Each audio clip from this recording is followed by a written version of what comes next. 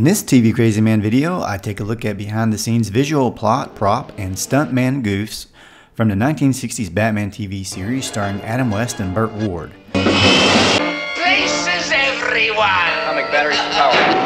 Turbines to speed. Here, ready to move off. Let's start with the very first episode, Diddle, Riddle. Everyone's familiar with the scene of Batman and Robin zooming out of the Batcave. But did you ever notice this sinister goof? Or was it more like a trick with only the faintest clue to the viewer? It was a ruse all along. Keep your eye to the right. Watch as the Batmobile exits. Or does it? We think it's going out the other side, but in reality, the Batcave is a set, while the exit is an actual outdoor cave. If you look carefully, you can still see the shadow of the Batmobile, as it completely stops once out of the camera's view. Holy deception, Batman! The Batmobile never left the Batcave after all. You've done it again, chum. Also in the first episode, the Riddler captures Robin, but when an unconscious Robin is being carried away from the Batmobile, you can see a brief shot where his cape actually falls off. Of course, it's right back on the next second. Are you listening out there, fat man and boy blunder? Speaking of the Joker and the great Cesar Romero, I guess everyone is familiar with the fact that Cesar refused to shave his mustache to play the Joker, to which they had to paint makeup right on the top of it. But did you know there was another mustache that gave away a stuntman dressed as Batman that you may not have noticed? In the Julie Newmar Catwoman episode, Better Luck Next Time, Batman's fighting a tiger at the beginning. One might be tempted to think it's Alfred in disguise due to the gray mustache that Batman appears to have, but it's just a stuntman. Could have been Cesar Romero playing a prank on everybody, I guess. And clearly it's not Alfred, as the close-ups show Adam West flailing about at empty air, pretending he's in the same room as the tiger. Of course, this is a lot more realistic than what you'd get today. You'd get like an actor jumping around pretending like he's fighting something, and then they'd add in a CGI cartoon cat that the whole audience knows is not real. Now, in order for Batman to scare off the tiger, he puts in his bat earplugs before turning on a super loud high frequency.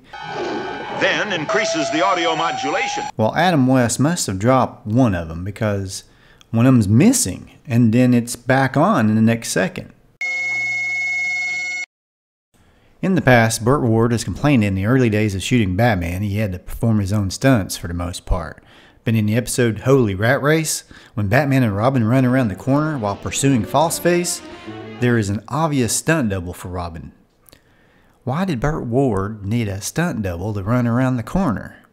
Of course, this could have been one of the times that he was in the hospital from doing his own stunts, to which they would have done better just gotten a stuntman for him to start with. Burt Ward said in an interview that the special effects guys used 2.5 sticks of real dynamite once for a scene which resulted in a board hitting his nose and breaking it. Holy smoke! Could have been from the episode smack in the middle, but I'm honestly not sure because he did not specify which episode in the interview that I listened to. I love the Batman fight scenes, and we all know they didn't really hit each other, and it didn't really matter back in the day, but sometimes those misses were more apparent than others.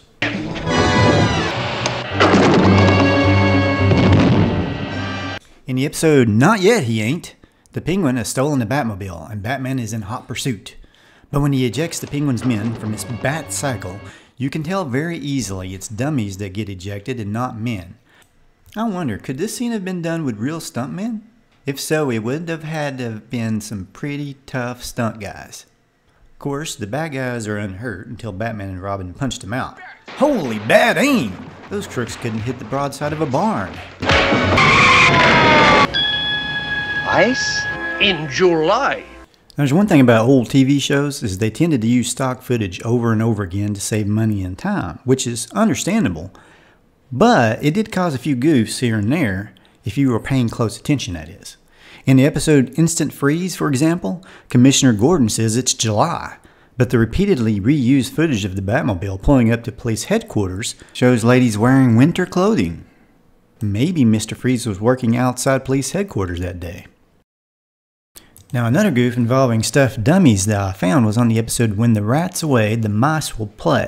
Batman and Robin are captured by the Riddler and attached to giant wheels to which the Riddler intends to spin them to death. But either he's spinning them so fast Robin has gotten extreme cellulite, or Robin has actually been metamorphosized into a non-living dummy, because Robin doesn't look quite the same anymore, or Batman for that matter. Thankfully, the effect was only temporary, as when Batman and Robin escape, they are completely back to normal again. I suggest no cops. Then we'll jump into action. We foiled your villainous death plot. In the episode, The Joker Goes to School, Robin is at school, so Batman must drive the Batmobile alone to Gotham Police Headquarters. But the shot after the Batmobile exits the Batcave shows that Robin is in the car. Could this be some sort of time paradox created by some unknown Batman villain? Nah, it's probably just reused footage. Now, I bet you thought I was going to take the opportunity to mention my comic book Liberty Ace, which also involves some time travel and is on sale at Amazon. Nope, I am not going to mention it at all. In the episode, The Pharaoh's in a Rut, Bruce Wayne is on an out-of-control ambulance gurney that is headed toward a cliff. But the worst thing is there's an almost invisible, visible line that seems to be pulling him toward the cliff. Who could be doing that?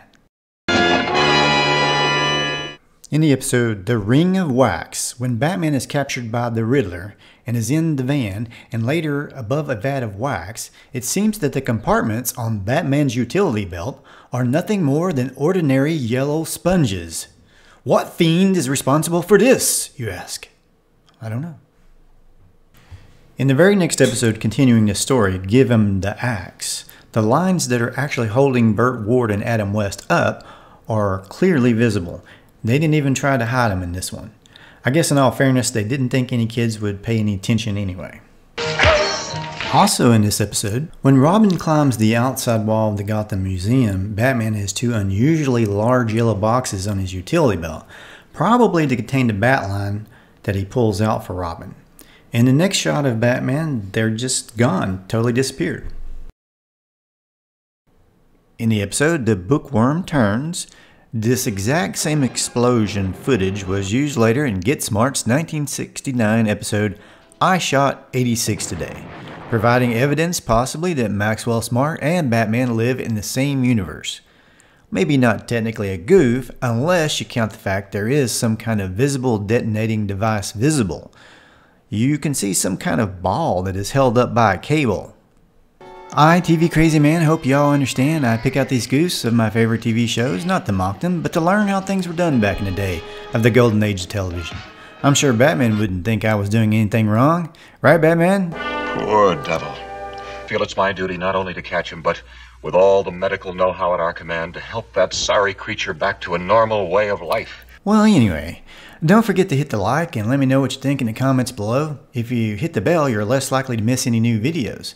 So do that, and don't miss any of the next Batman Goofs videos I'll be putting out. And the next one, of course, will be Season 2. So thank you so much for taking the time to watch my videos, and thank you to everyone that's commented and subscribed. Is this the ghastly end of our dynamic duo? Same bad channel, same, well, you know the rest. One hint, the worst is yet to come.